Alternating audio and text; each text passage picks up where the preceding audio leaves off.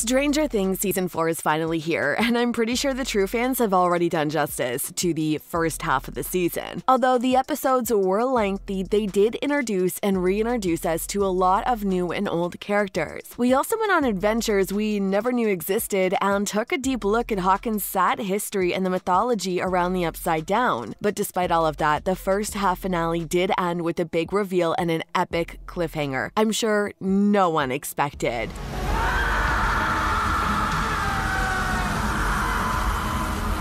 So, after the epic finish of the first part of Stranger Things Season 4, here are some questions we need answers to in the second part. But before we begin, don't forget to hit that subscribe button if you truly want to support the channel. I'll also like to warn you of the massive spoilers ahead, so try to tread carefully. With that said, let's get started. The main villain of Stranger Things as we know them is the Mind Flayer, a giant monster that rules over the Upside Down. It has possessive abilities we saw in Season 2 and in Season 3. We either saw it or one of its minions. The point I'm trying to make is that this big bad has already been established as a final boss of the series, but Season 4 might have changed that stereotype with his new face. Meet Vecna, a Freddy Krueger-ish character with multiple kills under his name already. While there was some hypotheses that Venka could be the Mind Flayer's #1 henchman, we can't help but wonder how significant this character is to the story. Regardless of how you look at it, Venka's evil nature has forced us to question the Mind Flayer's relevance in the franchise currently. This is perhaps one of the main questions we have to ask ourselves after we learn about the time in the Upside Down. After the crew figures out that the time in the Upside Down was frozen, they soon realize that it stopped way back in 1983, on a day that Will Byers was abducted by the Demogorgon and taken into the Upside Down. At this point, no one really knows what any of that means yet, or if it could have massive implications later on, but the topic needs to be addressed. We also find ourselves asking probably the biggest interpersonal question of the season. Throughout the entire series, it has been implied that Will was gay or at least coded as LGBTQ+. In the first season, Joyce highlights that other children pick on him because they think he is gay. Then, in subsequent seasons, Mike also makes a remark on that thought when he told Will, "It's not my fault you don't like girls." You can swap spit with some stupid girl. Elle's not stupid. It's not my fault you don't like girls.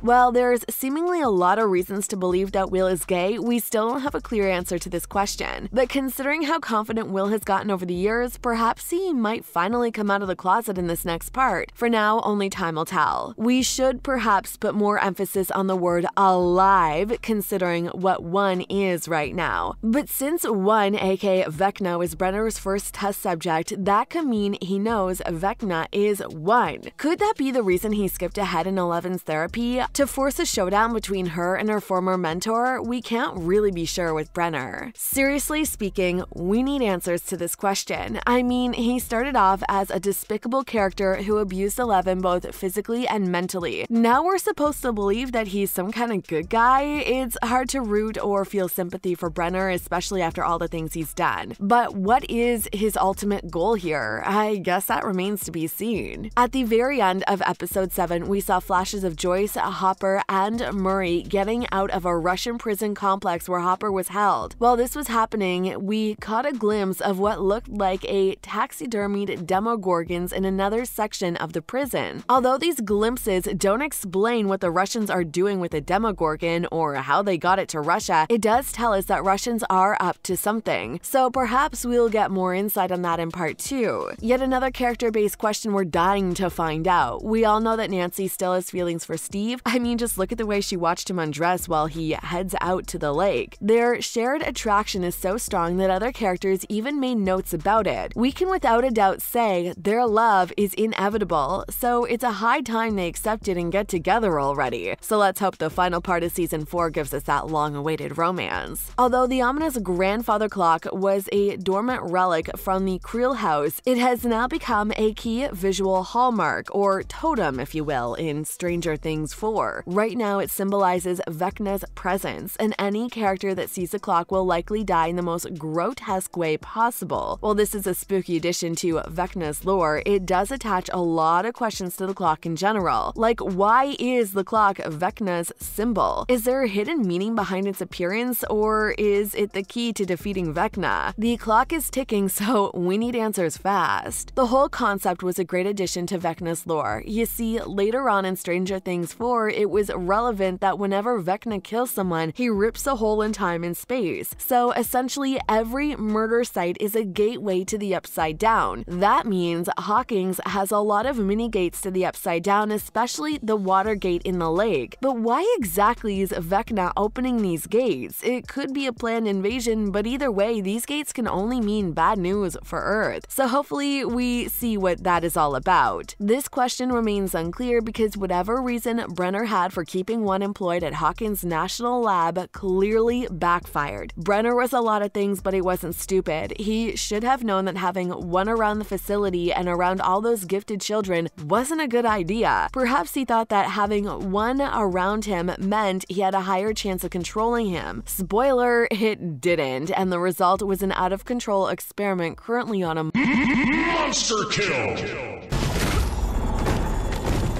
So, in a way, we can heavily blame one's current form on Brenner's poor decision-making, but let's see how it goes. Towards the ending of episode 7, Joyce, Murray, and Hopper try to escape a Russian prison complex after freeing Hopper, but obviously that won't be an easy task. So, who out of the three will most likely make it out of Russia? Or will they all escape? We know that Murray will make it out at the very least because Brett mentioned him in season 5, but will he be the only one? We'll see how things go in part 2. At the end of episode 6, The Dive, Steve enters the Upside Down through Watergate on the arrival. He is attacked by several demo bats and bitten pretty badly. Even though Nancy and Robin came just in time to save him, the damage was already done. In the end, he's left with several wounds that look more upside downy than normal. So perhaps he's infected with some kind of upside down world venom. Well, that seems likely only time will tell, so let's wait until July 1st and see what Volume 2 has installed for us. There you have it. Hopefully, we get answers to these questions in the second part of Season 4. But did we leave it a question that you had in mind, or do you think you have answers to some of these questions? Please share your thoughts in the comment section below, leave a thumbs up in the video, and don't forget to subscribe to the channel if you enjoyed it that much. I'll have more content coming your way very soon, but for now, stay safe, drink water, and have a good day. Bye.